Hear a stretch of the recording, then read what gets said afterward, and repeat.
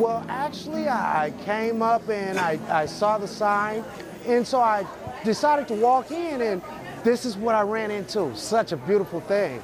Well, actually, I got a haircut, and I received some clothes and some nice shoes from some beautiful people.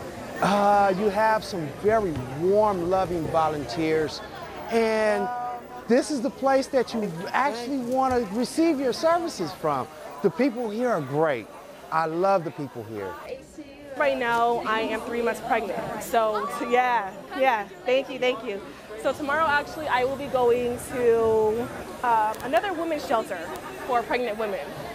And so I needed kind of a new wardrobe, I guess you can say, for the evening. So, yeah.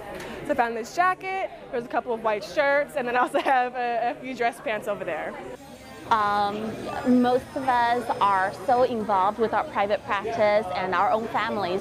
We don't get an opportunity to do something like this, to be in touch with our local community, folks and families who are less fortunate. So it's probably my 5th time volunteering with Tzu and it's been a very, very rewarding experience.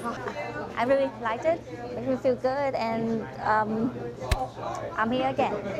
可以看到这个牙医师跟牙医助理们都非常的欢喜，除了我们自己本身的志工，那当然我们美国总会的这个志工菩萨也来支援，所以这2个的结合确实呈现得非常的好。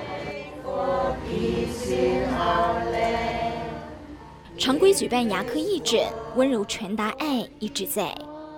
大爱新闻真善美志工郑如金、林碧凤，美国报道。